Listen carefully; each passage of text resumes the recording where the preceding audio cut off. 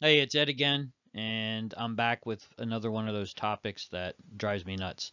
I was on the phone with a friend of mine today, and I don't know if he did it just to get me going, but then again, I don't know if he's bright enough to bring this topic up to do that. And a couple times when we were talking about a house he was having an issue with, airflow issue with, he used the term design static instead of friction rate.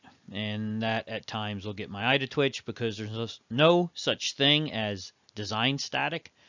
There is such a thing as friction rate. We're going to cover briefly the difference between the two. So, friction rate is a calculated value. Friction rate is something that we are going to use the friction rate worksheet out of ACCA's Manual D in order to do it. There's a bunch of information that we are required to gather, and we're going to do a very quick example of it in the next couple of slides. But in order to use the friction rate worksheet, we need to get some external static pressure information from the blower performance chart from the manufacturer for the furnace or the fan coil we're using. We got to calculate some component losses, which we can see over here. And I'm going to stop doing it over here because we're going to see it later. We need to solve for our available static pressure, which is a pretty simple process. But if you are in the habit of using rules of thumb or making stuff up, you might not be following any of this guidance. So, design static. It's a made up word. It doesn't exist in reality. I have people that want to argue with me on that, and I'm always up for a good argument. It was kind of a board game in the house I grew up in. I mean, we loved each other, but we argued because that's just the kind of people we were, and it was fun. It still is in some respects. One of the most common ways people make stuff up, they use this point 0.1 friction rate, which they'll call a design static. And it's, in most instances, it's actually going to come up with duct sizes that are not ideal. There's a good way to put it, not ideal.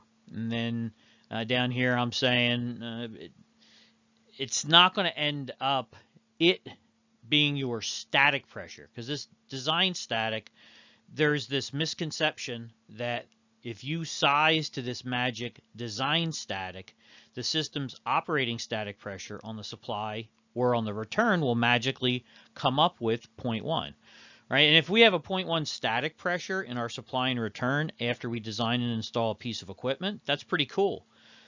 But setting a duct slide to a 0.1 friction rate isn't going to automatically give us a operating static pressure in the supply and the return of 0.1.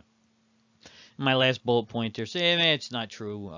It might happen 1 out of 10,000 times. And even with that, I don't know, that's a stretch. Stop making stuff up. Do math. So, real simple. This is a real quick, we grab the blower performance chart like this, and this isn't for this example. It's just an example of a fan table or a blower curve, whatever you want to call it, and we can determine what our external static pressure should be in reality based off of our airflow requirement. That's the way that works. We can use this to estimate airflow also by taking an accurate external static pressure reading because this is how all this stuff kind of falls into place with each other. Got to pick an evaporator coil, and we can look up our evaporator coil's pressure drop based off the coil we select. Hey, how cool is that? And then we got to get filter information, and I don't know what filter manufacturer does this, but if I met the guy who was responsible for publishing the pressure drop at the airflow for the particular filter, I'd go beyond shaking his hand. I might even give the guy a hug, or the girl a hug, which might be a little bit better. But that's genius. I think they should make, when I become king someday, I'm going to make that a rule. Every filter has to have the pressure drop at the airflow, right? No numbers that we have to do more math to figure out what they mean. Ultimately, we're going to take all of our components, total them up, and that is going to give us our component loss. We're going to deduct our component loss from our external static pressure in step 1, and that's how we calculate what our available static pressure is. So that's simple. And step 4 is going to be not just our, I mean, what are these? floor boots or our termination boxes, whatever you want to call them. It's every component in the system, effective as well as actual length, and then we solve for the what's the critical path. The one duct that has the longest total effective length, because that's what our friction rate is based off of. And then over here you can see that once we have gotten all the values that we needed, we do a little bit of math, because friction rate's equal to available static pressure times 100 divided by your total effective length, or you can use the ACCA wedge, as this is referred to often, and we can determine what our friction rate is by calculating it.